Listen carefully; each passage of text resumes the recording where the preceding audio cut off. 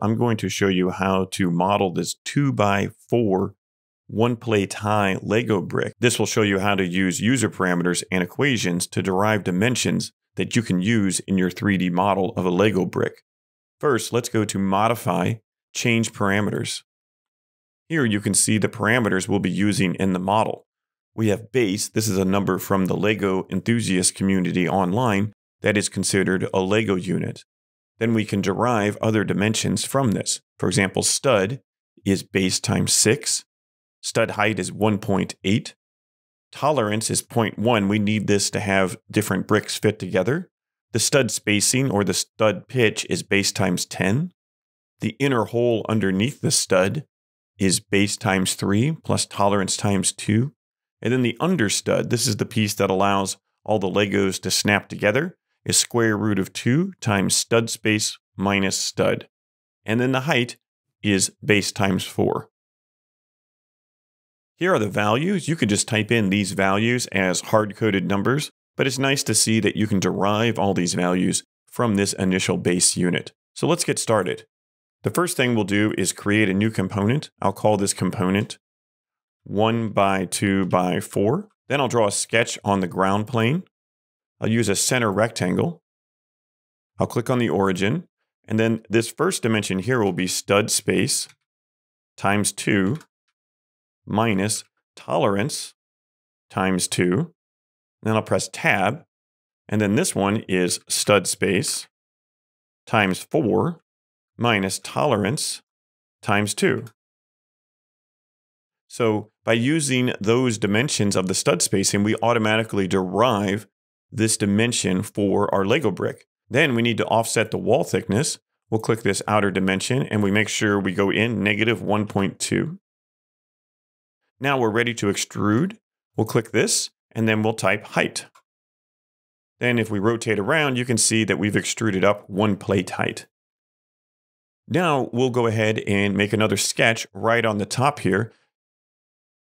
We'll click Create Sketch, and we'll click on this plane, and then we'll press P to project, and we'll grab this shape, and we'll say OK. Then we're going to extrude, and we're going to extrude this inner shape, and we're just going to go down -1. The top of this is not 1.2. That's why we didn't shell out a cube, is because it's not the same all the way around. We just go down 1 there, and we join the shape. Now we'll create another sketch on top of this shape. We could have done all these sketches at the same time, but it's easier to create sketches in different places so they stay less confusing. So now we'll get a center circle, press C, and then I'll click and drag, and the size of this will be stud. But how do we know where the circle is? Well, we know the circle spacing and we know the tolerance. So we can press D, click this line, and it will be stud space divided by 2 minus tolerance. And then the same from the top, and we can click this same dimension. So now we're ready to make a rectangular pattern. I'll create rectangular pattern.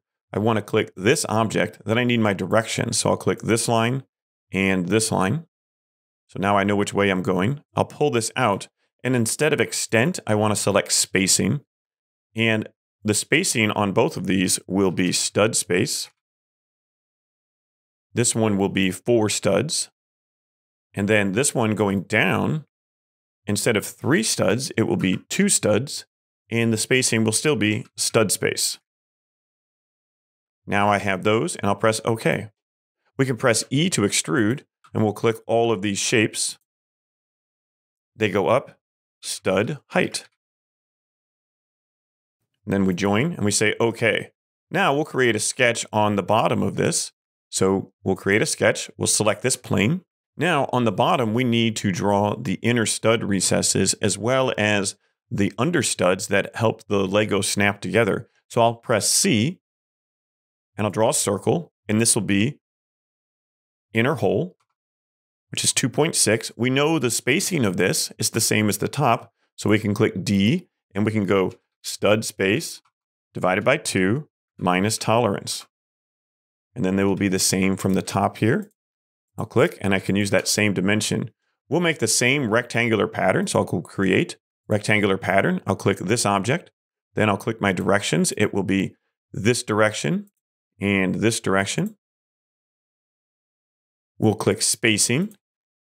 This one here, the spacing will be stud space, and the number will be 4.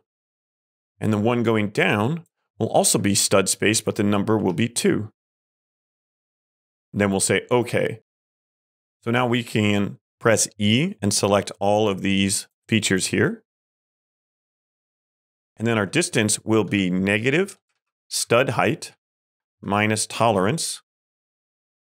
And we want to make sure the operation is cut. And then you can see that we went up inside the studs there, just like the injection molded plastic of a Lego brick. We need to hide that sketch. Now the last thing we need are the circles on the bottom. So we'll create one more sketch on this bottom plane. I'll draw a circle, and this will be understud. But where is the position? How do we know where this is? Well, we know the stud spacing, and we can also make it horizontal in the middle. I can make it horizontal to the origin point, and then the dimension from the side will be stud space. And instead of dividing by 2, we want the full stud space minus tolerance. Then the inner circle here will just be stud. So we'll dimension this stud. And then we'll make a rectangular pattern. So we'll go create, rectangular pattern. What objects? These 2 objects. The direction will be this direction. We'll go this way. Make sure it's spacing. Our spacing will be negative stud space. And we can leave it at the default value of 3. And then we'll press E to extrude. I'll grab this piece, and this piece. Then the extent type, instead of distance, we can go to object, and we can select the bottom of the Lego piece and join. So now we have all the pieces of the Lego brick. Now we just need to add some fillets. We can change our selection filter to not select all, but to select body edges. And then we can marquee select the whole shape. And then we can deselect these top ones because we want to add a bigger fillet to the top.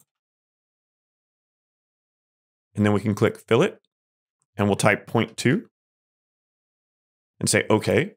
So then that fillets out all of those pieces. And then we can add a larger fillet by clicking fillet again to these top pieces. We can say 0.5 for the top piece. This will just help them snap into a 3D printed piece. And we say OK. Now you have a 3D modeled Lego brick that you made from derived parameters. Happy 3D modeling.